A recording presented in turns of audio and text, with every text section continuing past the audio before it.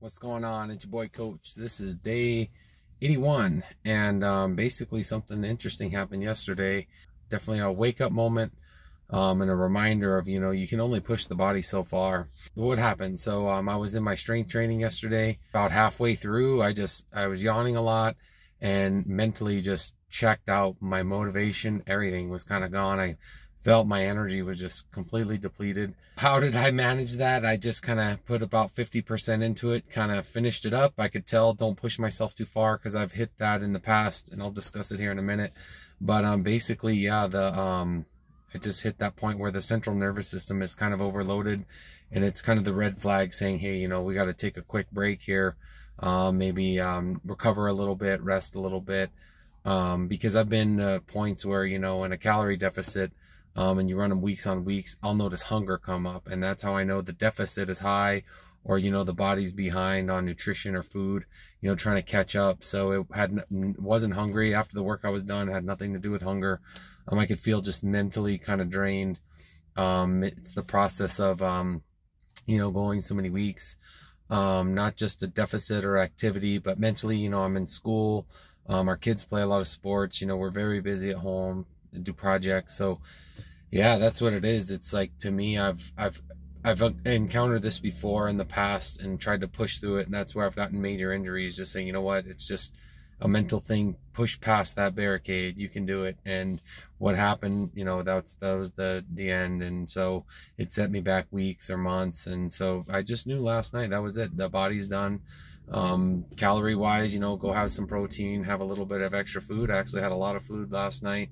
But I know that it's not a surplus that's going to recover this. So probably going to rest the next few days. I do have training tomorrow, so depending on how I feel going in, normally I like to push my intensity, but if it's one that I feel mentally like not there, I'll just make sure to get some decent reps in and call it a day. So yeah, that happens. And if you haven't experienced that yet, and you keep at the pace and you keep going, if you ever encounter this, then I'm just going to advise you, that's the red flag. The central nervous system is really important.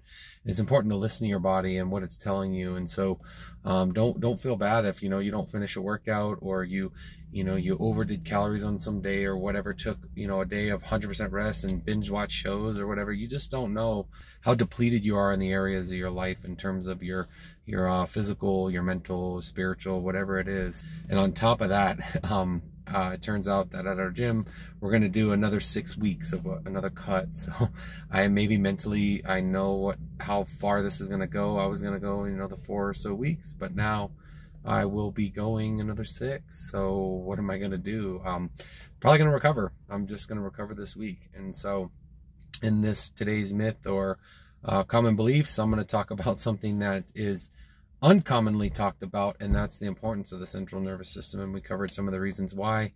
If you want to go look into the science into it, go for it. But yeah, to me, that's like the referee saying, hey, pause, like take a break, like let's, you can only do so much, and depending on your age and a lot of other factors, like, that's going to limit how far. I do believe that we can push our bodies to incredible places, almost the impossible, we would think, but there's also limitations of how far it can go. And you don't get on top of Mount Everest with one training session. It takes time. And so this is the same in terms of losing weight or changing body composition. It doesn't happen in a short period of time. It happens in a long period of time.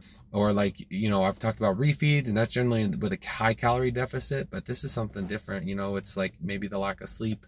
So I'm going to be focusing on that the next few days, and like for sure is resting a little more. Even though I went for a walk right now and it was 6 miles, which seems like a lot, my pace was slower, and I was also using it more of a mental, kind of entertainment break, kind of, just a reset, really not focusing on anything else other than just letting my mind kind of calmly go. And plus the walk generally helps with leg recovery, which my legs are sore. So we'll close out the last week every day with maybe some good psychological and mental tips, as you go through that last week, and things to pay attention to, and really making sure that this becomes a long-term journey. So I'm going to end it there, and we'll see you in the next one.